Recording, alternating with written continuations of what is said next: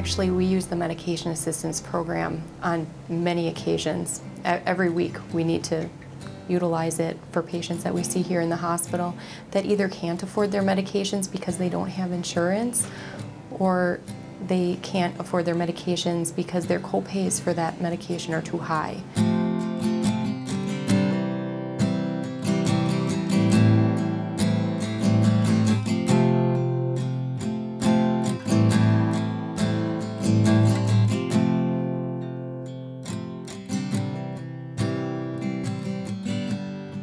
So you can have insurance and we will help you, or if you don't have insurance, then we get them free from the pharmaceutical companies. You know, they know how much their medicine is and they don't have the copay, or they're coming here and then I pay for it. They like cry, which then makes me cry, and then I'm like, let's not do this, because then everybody's crying and no one's picking up medicine. I think it's overwhelming because people don't understand there is a program out there that will help them. I'm a diabetic, which I've been for 48 years, and my insulin is very expensive, and I take 4 injections a day, and so I tend to go through a fair amount of insulin in a month's time. But without that, I really don't know what we had some really difficult choices we would have had to make, like do you buy food or do you buy your insulin? Of course, I guess if I didn't eat, I wouldn't need as much insulin.